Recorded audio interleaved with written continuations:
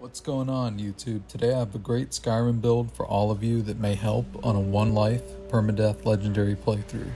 If you want to see more great Skyrim builds and discussion videos, hit that like button and subscribe.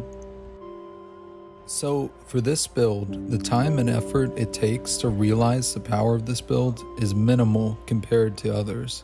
I'd say 4 to 5 hours of gameplay compared to 40 plus hours. It does not require the Fortify Restoration glitch or any lengthy training of the alchemy, smithing, and enchantment skills to augment your damage output. That said, you can take your damage to the next level with smithing improvements, enchanting, and the occasional potion if you wish. If you did combine it with Fortify Restoration enchantments, it would ruin the point though, because with those you are invisible and you can already one-shot everything. So without further ado, I present to you the Orc Assassin. This build relies on 4 main skills: Sneak, One-Handed, Illusion, and Conjuration. Sneak is to remain unseen. In a one-life hardcore playthrough, it's possible to die at a low level by getting blindsided by a saber cat. So when you are off the roads and away from settlements, you want to remain in stealth and execute silent rolls. In nearly all cases, something can't kill you if it does not know you are there. Thus, Sneak is the best way to remain alive and your best foolproof defense on hardcore. Aside from not getting killed though, how are we going to kill enemies on Legendary when we do so little damage compared to Adept? Well, Sneak has the answer. The right side of the tree leads to the Assassin's Blade ability. It multiplies the base damage of a dagger when doing a sneak attack by 15 times. Aside from that, muffled movement may help, but in this build you can basically wear clothes and a couple light armor pieces. Moving up the left side, we have Lightfoot, which will make dungeons go more smoothly as you won't have random deaths because you missed a pressure plate. If the rule is only one life, you may avoid them through keen perception, but the one time you mess up, this will be worth it. Silent Roll is especially useful to help us close the gap between moving targets and dragons that have landed. Jump can partially substitute, but this fits the build perfectly. In any case, whether you think these perks are valuable does not matter, since you have to get them to unlock the last perk. Before it, we have Silence, which also helps you move faster on an enemy when the window of opportunity is short. Finally, we have Shadow Warrior. This, along with Assassin's Blade, is the most powerful perk in the Sneak tree. It makes enemies start to lose sight of you when you crouch in battle at a distance. You can hide behind rocks, walls, or columns and use the invisibility spell with this to get back in stealth. It is mostly impossible to exit battle and go into stealth without this perk. You can lead with a sneak attack and then run away and crouch so the enemy loses awareness of you if it is too powerful to die in one hit. The build mostly relies on the ability of sneak attack multipliers to make damage so overwhelming that you can one-shot enemies without engaging combat. This minimizes their ability to get a hit on you and maximizes your survival chance on a one-life playthrough. Shadow Warrior makes it possible to repeatedly sneak attack as long as you can run away without getting hit within the window of time the enemy sees you. It's death by 1,000 cuts for an Ebony Warrior or a similar opponent. With a muffling effect and invisibility being continually activated, you can stalk dragons when they land and attack from the side with precise spacing. However, there are a few things to watch out for. The dragon can sway to fight an ally and bump into you, finding you. If you swing too far away, you miss. The dragon should not notice but will soon fly away unless Dragon Rend is affecting them. If you get too close, you touch him and he notices you. Subsequently, he can auto-kill you or breathe fire at range, which should doom you. He can also land on top of you and discover you, which will lead to your death. Thus, for a sneak attack dagger build, going Brutus on a dragon is the hardest thing, but possible. As much as you can, if your skills aren't the best, you may want to sit back and let summons do the work when playing hardcore. You can do this in most cases with Sneak for a playthrough, but if you do it too much, it's kind of lazy, cowardly, and ruins the point of a stealth build. Like if you're an assassin, you're trying to sneak attack people, but then using conjurations, you're more of like a summoner that just uses them as like your army. This build uses magic because it's that valuable at maximizing its nature, but magic and crafting often sidestep the game's difficulty by breaking your character. In the case of dragon fights, the dragon is so perceptive that continual applying of the invisibility spell is necessary just to stay hidden. Your sneak skill, the perks, and the audio-visual obscuring by muffle and invisibility work together to keep you unknown to the enemy while you're approaching. There are stealth enchantments, but these are late game and crafting benefits. The spaces they occupy in your armor are better suited to fortify one-handed so you can one-shot the strongest foes. Next, we have one-handed. This is to improve the base damage of your dagger, which is incredibly important for one-shotting opponents. I'm not sure if this is always possible, but I think you can execute a dual flurry sneak attack and have all 3 hits count as sneak attacks since they occur in the same movement. So dual flurry can synergize with dagger speed to make these sneak power attacks execute quickly. Dual savagery may contribute to sneak dual power attacks. At the very least, armsman is valuable, while the dual wielding perks may improve your damage substantially. Then we have illusion. Fully fleshed out, this magic skill can be a powerful substitute to stealth, as you can pacify enemies and avoid combat altogether. In that sense, sneak and illusion are redundant with each other. But invisibility augments your stealth by making it hard for enemies to perceive you visually. Muffle is a spell that silences your footsteps as much as possible. Muffle can appear on enchantments, so you only need to focus on invisibility casting. It's also worth noting that the silence perk of the sneak tree can essentially substitute muffle in the first place. So, you can half the cost of the spell with expert illusion, then go on the right side of the tree to pick up quiet caster. This will make the recasting of invisibility more seamless, as you only appear for a split second and now it has no noise. If you want to go further, you can maximize calm spells to dungeon crawl both openly and passively. Conjuration is a pull out all the stops way of getting through the game. Hide in stealth and repeatedly cast summon at a distance to spam one enemy with an endless army of Atronachs. Since you have silent casting, they won't know you did it. Conjures can also distract or move an enemy in the right position for a sneak attack. In my fight with Astrid, I literally just use a bed and jumping in a corner behind it because she couldn't reach it. The way Skyrim's NPC AI works, it can't jump. Save your followers who just jump down little drops. This is peak Skyrim, it just works pathing. You can sure climb a mountain, but they can't. I could have hidden and waited behind the bed for stealth and sneak attacking her, but my dagger sucked and it would take 7 more hits. One screw up in movement in that small shack and I'm dead. This build is supposed to be a get good fast with low effort type deal for you when you only have 1 life in a hardcore playthrough. I chose to kill her because I didn't want to be a Sithis worshipper, and her dagger is just as strong as a dragonbone dagger. The reason I wanted the build to be low effort, quick gains, is that if you play hardcore and die, it's better to lose a few hours than a few weeks worth of effort. Once behind that bed, I spammed fire Atronachs until she died. If worse came to worse, you can fall back on summons if you're definitely stumped by a foe or area that makes sneak attacks impossible. It's quick to level and not strictly necessary like the other perks or skills, but highly useful. One other skill is alteration, as paralyze can help you run away or hold enemies in one place for conjures without being able to attack. The Atronach perk, combined with the same standing stone, can give you frequent spell negation. That said, the thrill of the build is that it is a Shedinja-style glass cannon. A ton of investment goes into min-maxing your combined survivability for warrior or battle mage builds. In this build, it's fun to just plan ambushes correctly and be untouchable, to clear out Nordic tombs and robes. So why did I say to choose an orc? Their once-a-day power Berserker Rage doubles melee damage for 60 seconds, meaning it will multiply your sneak attack every once in a while on a powerful foe. No other race can do this, so without Fortify Restoration, the orc sneak attack scales in maximum damage the most. It's great to kill Astrid if you don't want to join the Brotherhood to get an endgame dagger, but also the Shrouded Gloves, which will double your backstab damage to 30 times sneak attack damage.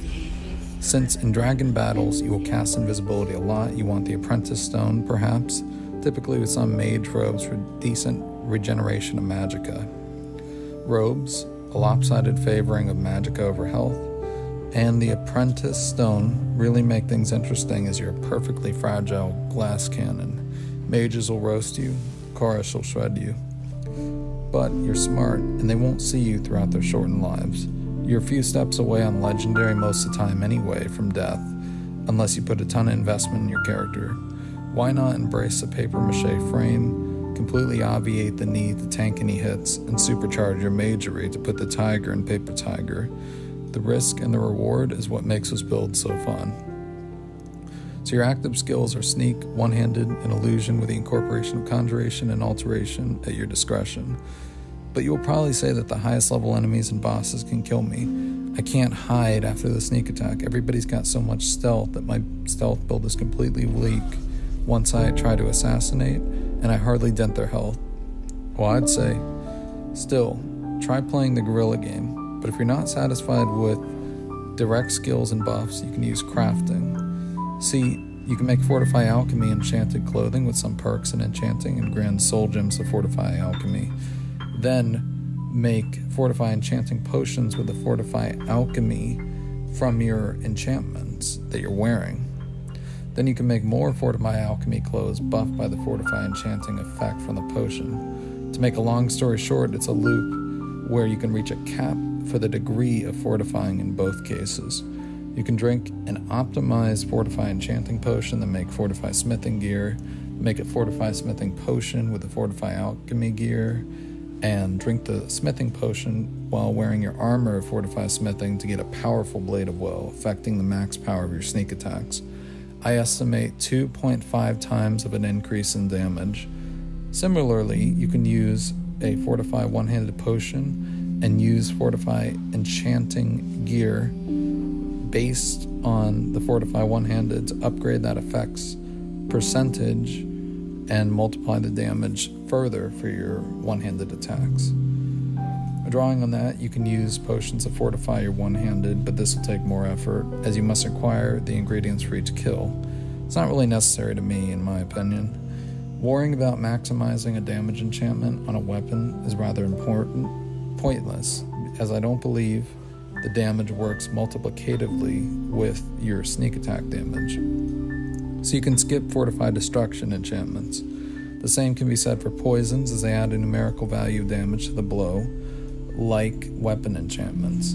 Your one-handed should be able to one-shot enemies already if you're doing this crafting loop. If you master the crafting skill, sharpen your dagger and fortify one-handed on a ring, brew a few fortify one-handed potions have on hand, you should be good. Optionally, you may want to have a fortify sneak enchantment or fortify alteration if you're using paralyze. In practice, Fortify Magicka Regeneration on mage robes works well for both conjuration and illusion. If you really wish, put some resources into making some potions and weapon damage enchantments like fire damage, but I don't think it's necessary. So throughout playing this whole playthrough, what have I learned? Dragon fights are more finicky, as a dagger can hardly connect with any part of the dragon. Normal dragon fights, it's just a matter of getting used to the right spacing to sneak attack and run away if you fail. That said, conjuration may be better, or more cowardly methods for a permadeath playthrough. The Alduin fight is difficult because casting heal or drinking a potion breaks invisibility, ruining the grounded time that you could be using to attack him or to become hidden so that you can do a sneak attack on him. Basically, you're trying to get into stealth and be completely hidden and then have the right opportunity, but it's very hard to get into stealth with Alduin, and you have to use Dragon Rend to have him land, and you basically just have to time everything perfectly, start and sneak, and then use Dragon Rend, and then he lands, and wait until you just get to fully hidden, so you can go up to him and make a small sneak attack and do the 30-time multiplier. All while this is going on, you gotta deal with meteors damaging your health. Often, if you have the wrong balance of stealth before using Dragon Ren, the sneak attack won't be available until he lifts up to fly away. It's a very precise hit with much harder spacing due to a possibly different hitbox and advanced coordination of different issues like damage from meteors that requires you to heal, having adequate stealth during Dragon Ren, waiting to become hidden, and hitting the right spot. The breeze on the meteors are dangerous is that they target you even if Alduin does not see you. All in all, stealth, illusion, dagger assassinations are really good for dungeon crawling, but scripted boss fights and secondary effects of a boss enemy need other strategies to maximize your survival chance. In the first Alduin fight, it would seem that Alduin defies the use of conjures to do damage. I would advise using a bow from stealth and picking the Atronach stone. Then you swap as necessary between bow use and casting invisibility.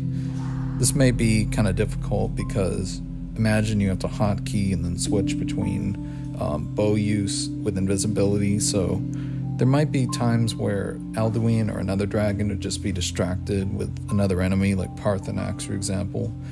And if you have a better build as far as like really grinding out your defensive statistics, you could hang back in the recesses of like the battlefield and then just like continually pelt him with arrows from a distance, even if they're not sneak attacks, and just have him distracted, because continually using invisibility and getting invisible just to get sneak attacks with a bow may not be the best strategy. It's just in extreme circumstances you might have to do something like that to survive.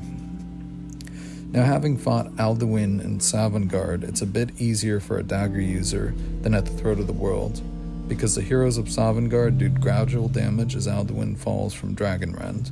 You can remain in stealth and theoretically keep hitting him with Dragon Rend until they can kill him. Shadow Warrior and Invisibility with the dagger are highly effective in most cases against humanoid enemies.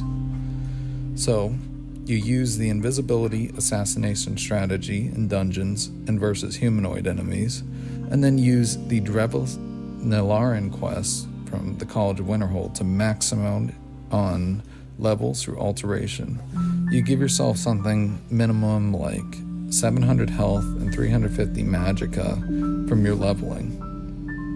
You can then use Ebony Flesh, Mage Armor, and good magicka regen to quickly get you to high armor. Let's recap. The best strategy for legendary permadeath is a Breton, hotkeyed, max sneak, invisibility archer with mage armor and alteration legendary ranks and the Atronach stone.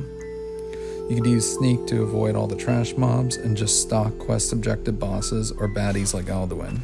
Now you're probably thinking, wait a minute. You just played a brutally cunning orc commando that pulls off massive berserker sneak attack crits at butter knife range.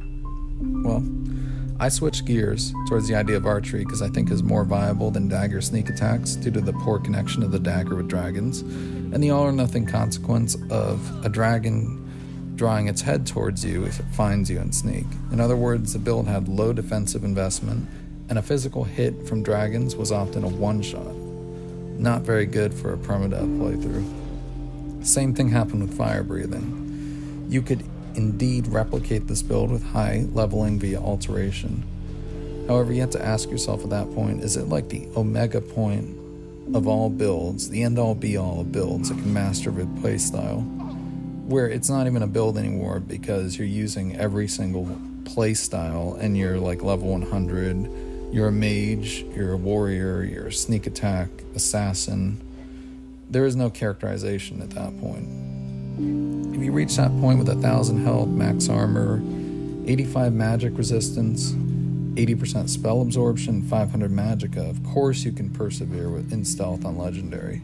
If your stealth fails, you tank a magic attack, and you heal. If your warrior strikes leave you bleeding, you hide and you heal. You run out of magicka, hack and slash with that magicka absorbing axe. There comes an interdependent perpetuation between the character archetypes, and some ace up your 50-hour playthrough sleeve will pull you out of the fire. Even with the risk, though, of making this game too easy, I do think that having the Mage Armor perk with Ebony Flesh and 1000 health via telekinesis leveling and magic resistance would be a good strategy to backstab dragons and truly beat the story without ever dying once on a playthrough. In comparison to the Sneak Archer strategy that would have slower battles, but less risk. My perspective on permadeath is that you should try to maximize your survival chance with the lowest time and effort put in to decrease the possibility of a reset and minimize the loss that you get if you do have to reset. Also, with less effort and time, you can set up again quicker on your next permadeath run. It depends on how glitch tolerant you are, but ultimately the Mystic Tuning regeneration thing might be a glitch. 100% magic reduction cost that you can get from enchanting I'd consider an emergent effect that the developers should have accounted for. With that, you can instantly level Alteration to 100 by fast traveling. The secret of Arcana power in Dragonborn can also make this fast travel happen without 100 enchanting. You can max out Sneak, Conjuration, and Illusion, then shuffle your way through the Dragonborn quest to acquire it. In this way, you can get to level 200 or 300 even, although it would still take a while, less time than it would take to do the Drevelous Nilaran strategy with the Mystic Tuning gloves and using telekinesis then. Now let's recap on what the solid strategy would be. You grind Sneak in the tutorial with Hadvar and sneak attacks with like a dagger or sword. You perk into Magicka 20 times. You sell some crafted potions or firewood to safely get some money without risking dying. Then you buy Bound Sword, Mage Light, and Muffle from some of the mages like Farengar, Secret Fire. You hit 40 Alteration, you buy Telekinesis from Willandria, you maximize on Illusion and buy Invisibility. Then you maximize on Conjuration and buy Storm Atronach. Sneak over to Windhelm and sneak or conjure your way through the Dragonborn DLC until you get Secret of Arcana and Apocrypha. Alternatively, you can use the Mystic Tuning quest to grind to like level 100. Now, you can activate the Secret of Arcana ability and fast travel between Markarth and Riften while holding an object with telekinesis.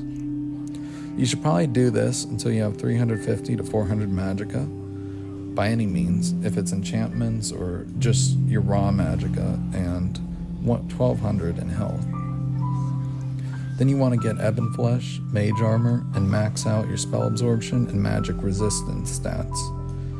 You should be able to tank a couple physical dragon hits and hide now. Although time consuming, it would help to train restoration, or to save time, simply stock up on extreme ultimate healing potions. With this setup, you could sneak attack a dragon from range or possibly backstab him, and safely tank hits if you fail. Whichever weapon you use, you must of course maximize that skill. Note that the ratio of damage to Magicka consumed is low in destruction.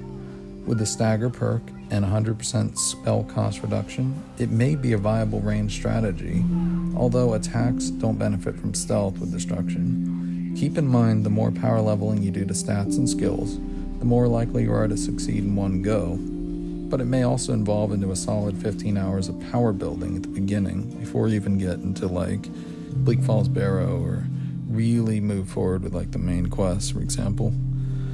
In dungeons, you'll cast Invisibility to skip through combat and conjure Storm Atronachs when Draugr make it hard to get through a puzzle. You'll have to cast Ebon Flesh in battle while using a bow, so this build will make some use of weapon switching. Of course, if you wish, you could spend more time and combine both like a bow strategy and the value of like dagger sneak attacks if you perk into like one-handed, maximize that skill, and get the Blade of Woe. That could be a way that you could clear out dungeons by killing the enemies just through sneak attacks, because it is so effective. As stated, the dungeon crawls can be trivialized by use of stealth and invisibility, while beefing up your defenses and health is important for dragon boss fights.